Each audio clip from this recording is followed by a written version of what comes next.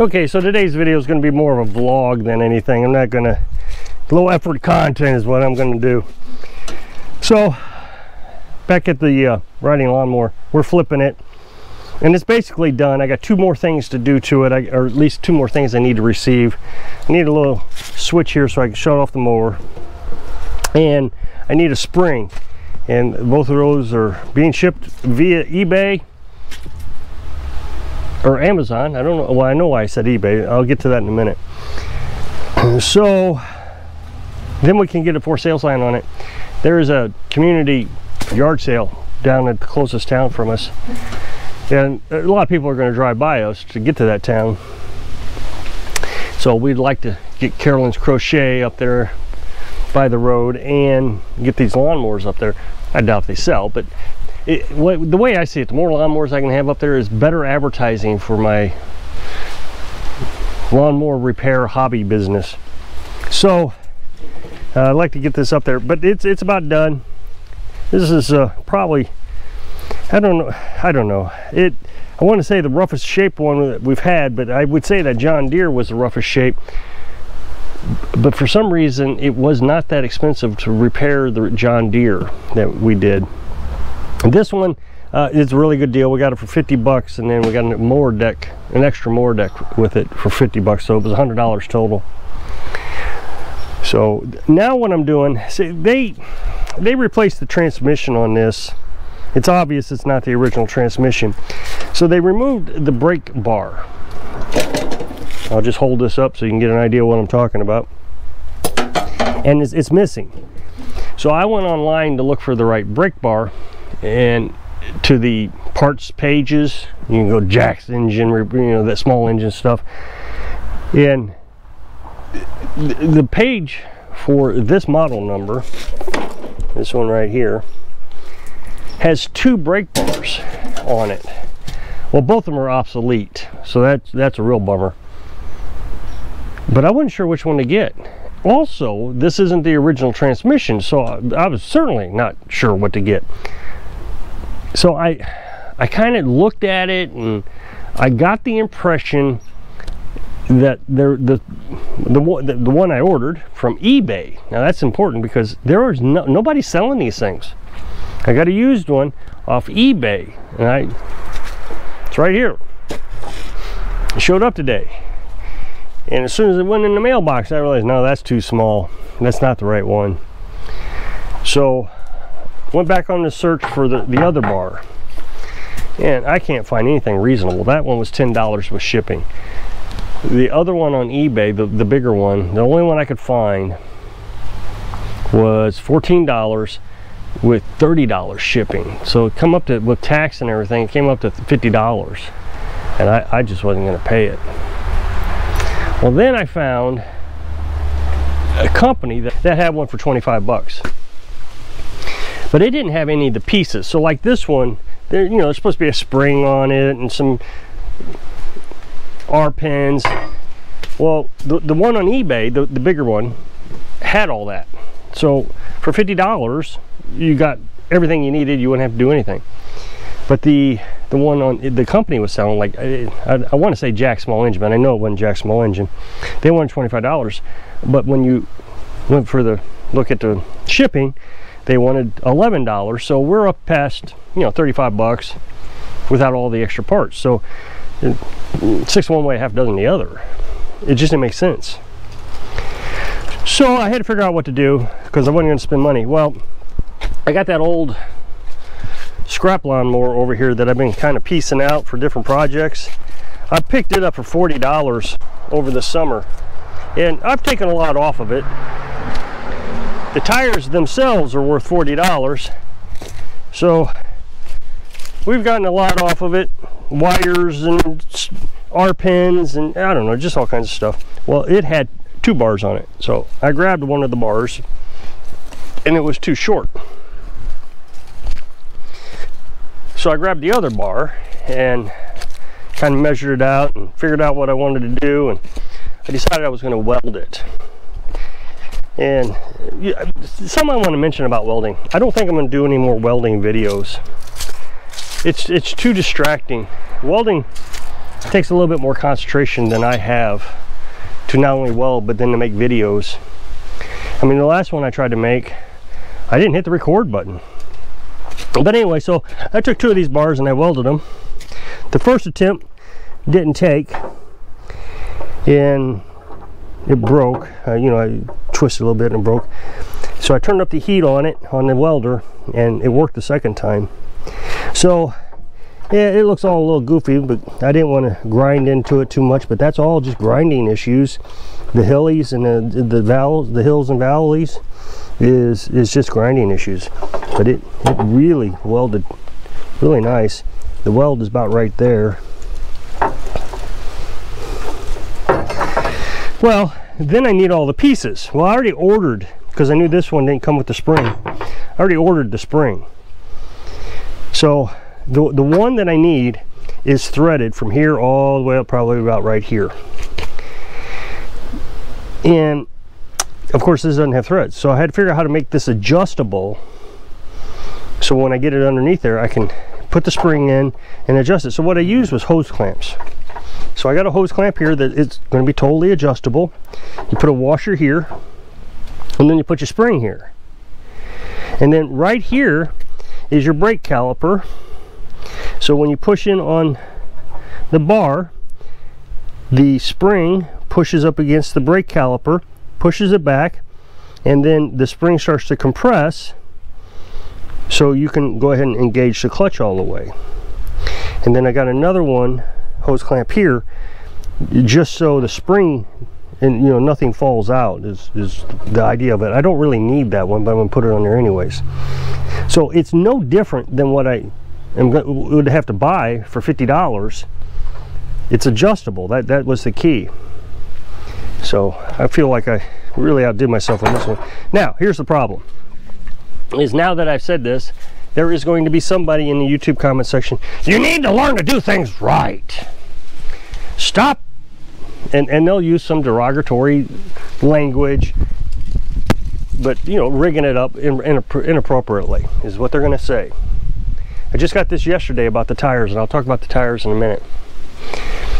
I can spend $50 on that bar, and I can make this like new. I can buy a new wire harness and all the things I'm supposed to buy, and I'll have $500, $600, $700 invested in this lawnmower. A $50 lawnmower that I bought will, to do it right, new tires, new brake bar, new electrical harness, it's $600, $700.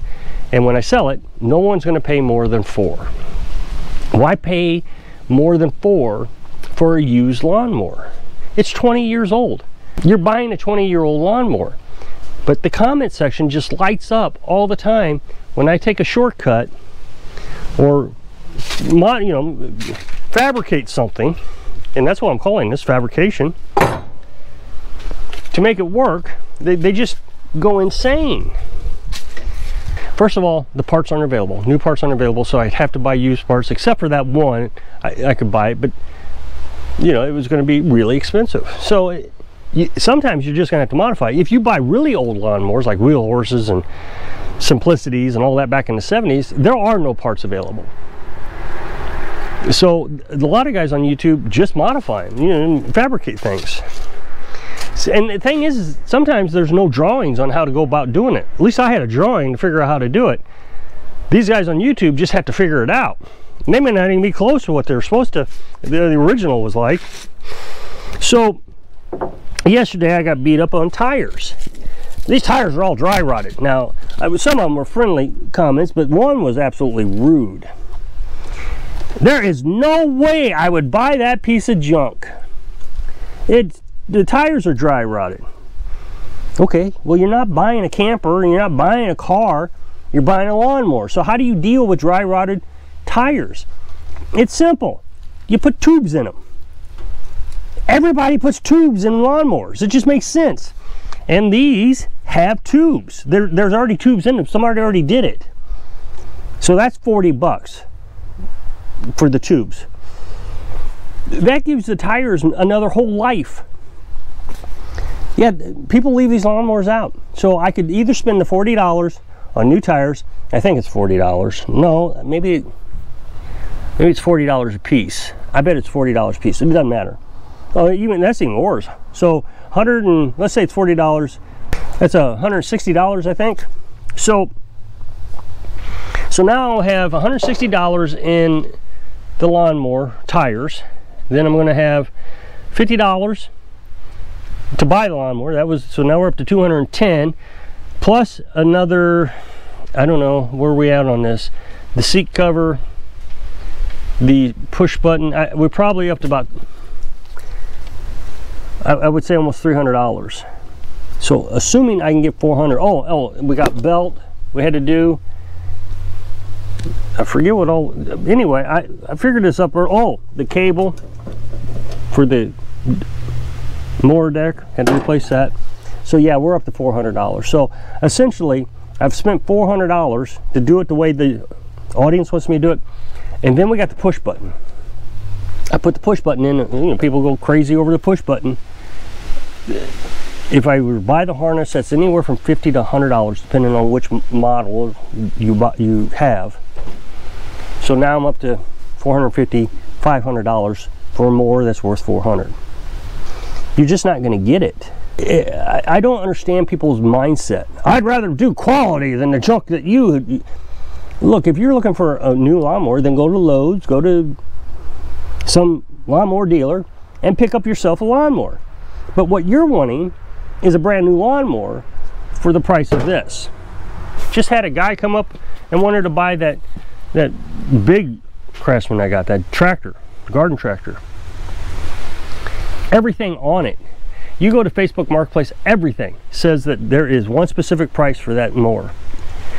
And I've got it at that price.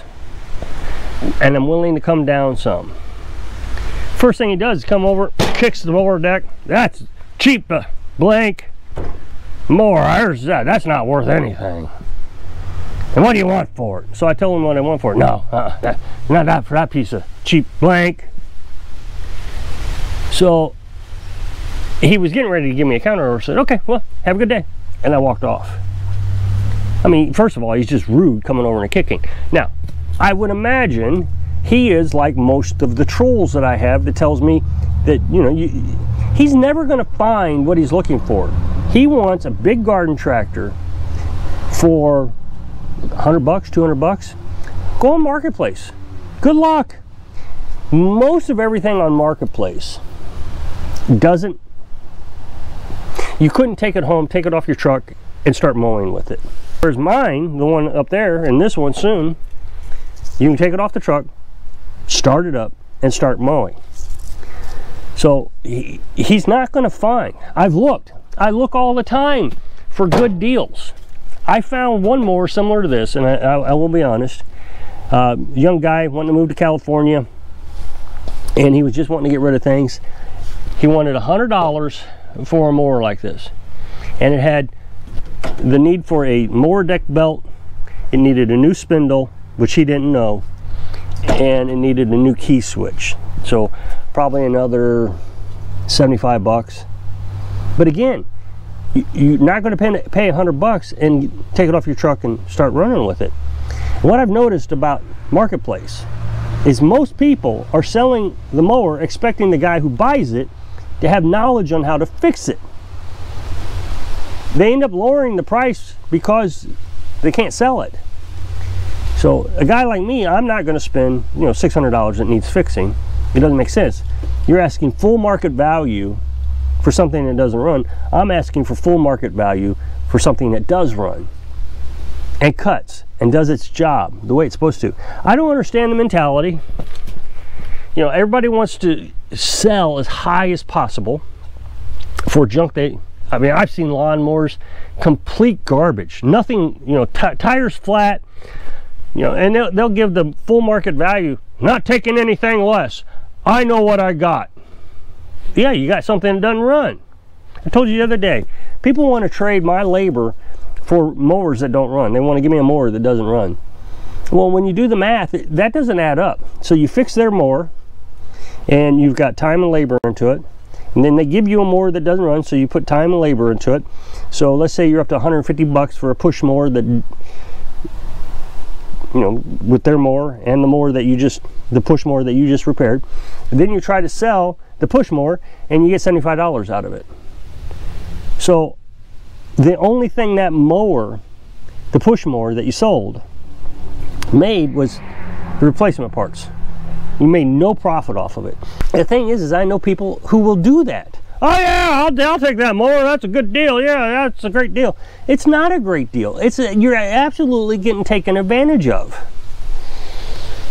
If somebody wants to trade something for me, I always say, okay, I'll reduce the cost of my labor for that, and then I give an estimate of what that is worth to me. It doesn't run. I got a chainsaw a while back, and somebody's going to say, oh, you're a criminal, that's just terrible. It was a nice chainsaw, but it was missing the clutch and the sprocket, missing the bar and the chain, and the carburetor needed replaced. The chainsaw on Facebook Marketplace went for $400. It was a steel chainsaw. So I gave him $25 for that in labor. So I took off $25 because it needed so much. And I ended up putting probably another $100, $200 in it, somewhere around there.